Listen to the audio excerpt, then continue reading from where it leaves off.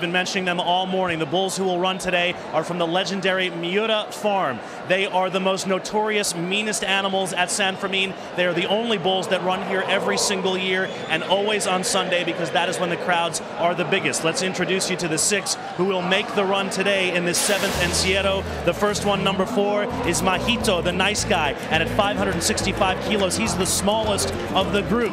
Lagartijo, the lizard, 620 kilos. He's getting his hydration on before the run. Number 18 is Giron, the rip, which is what David Bigging had in his pants after he got gored yesterday. Number 20 is Yerbero, the grass, which is what your butt will be if you run head-on into this guy. Number 53 is Berreon, the grunter, 680 kilos, by far the biggest bull we've seen this week. And then Tabulario, the corral. Look how mean he is, kicking up some dirt as he gets ready to make this 7th run. Jerry, the streets are packed. It is the holiday weekend in Europe. This place could be carnage today.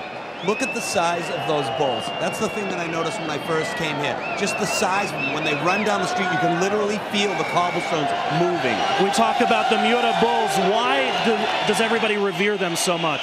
Well, they're reputedly so dangerous, but the Matadors love them. They love having bullfights with them, but they're very dangerous. If they get separated in their sheer size, they're just vicious.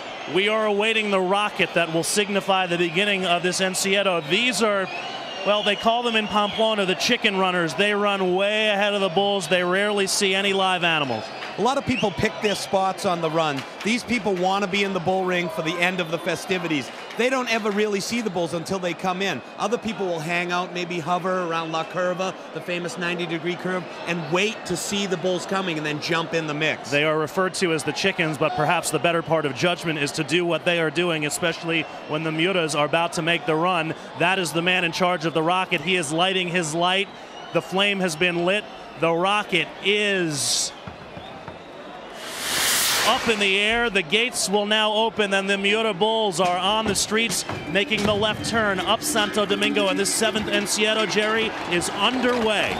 Brett, what do you think? Will it be carnage or will it be a clean, relatively clean run? Your call. I am looking for carnage today. The first bull already ran into the fence on the way out of the gate. The runner's halfway down Santo Domingo to meet the bulls, then a 180 back up the street. Up to the top of Santo Domingo. This is where it gets very narrow. There's nowhere to escape until you get to City Hall Plaza, which is a left-hand turn right above this shot here. They are running with the white animals, the steers. They're supposed to herd them up the course. So far, very, very clean as we head up Santo Domingo. I don't think there's been one contact with a runner. We're going to make the 45-degree left into Plaza Consistorial. We said that the Miura bulls are reputed to run in a tight pack, following their basic herding instinct. The guy gets run over on the right-hand side there. And now the bulls go down on Mercaderes, and runners are in the path as we head into Hamburger Wall, and now we're getting contact. A couple of guys right there in the mix get plowed into the edge of La Curva. Look at the sheer amounts of people on the run. This is now on Estafeta, the longest stretch of the run. Uphill, the bulls begin to tire. The pace is quick. We had some contact at La Curva.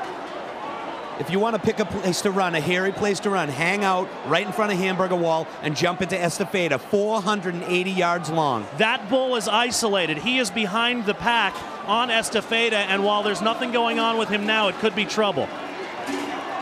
Working their way up towards the top of Estafeta onto a stretch we call Telefonica. It's very wide. It opens up. There's a lot of fences on either side, places to escape. If you choose to do so, look at number 10, right in front of the horns. And hurdling runners who have fallen in front of him. What a dangerous move, but he's executing it brilliantly.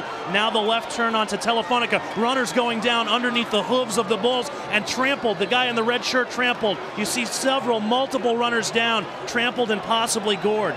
Again, Brett, I've told you so many times, not only are the bulls dangerous, but just the sheer amounts of other mozos or runners running through the Callejon right here. This is very, very dangerous. A monton on the right side, a pile of people through the Callejon. Only 2 bulls into the ring so far, and now here come the rest. That is an isolated bull, a toro suelto. He's alone, heading for the right side, looking for a goring. That isolated bull will now head through Telefonica into the Callejon. What will he do? Over that runner who gets trampled on the right side of the Callejon and through the tunnel. Throughout the course of the week, the Callejon has provided the most dangerous action. Now this bull is looking around. He is all by himself. Like you said, toro suelto, an isolated bull. This is when danger is right around the corner. The Doblador is trying to get him into the pen, but he has a mind of his own. He may want to fight. What a great job by the Dobladores to get that bull into the pen. And the rockets have sounded. The crowd is huge in the Plaza de Toros, and you see the medics attending to what we believe at a preliminary count is 3 gorings. Brett, it's Sunday, and the Miura Bulls were not on the way to a mellow church festivity. Did you see them plow people down on the way up the Encierro? They were nasty, and they are large. Again, only one of them was smaller than 600 kilos. That's a group of large bulls. Let's take you back to our replays. Town Hall Plaza, Plaza Consistorial. This was our first contact with the bulls, and these runners go down and get trampled on the turn.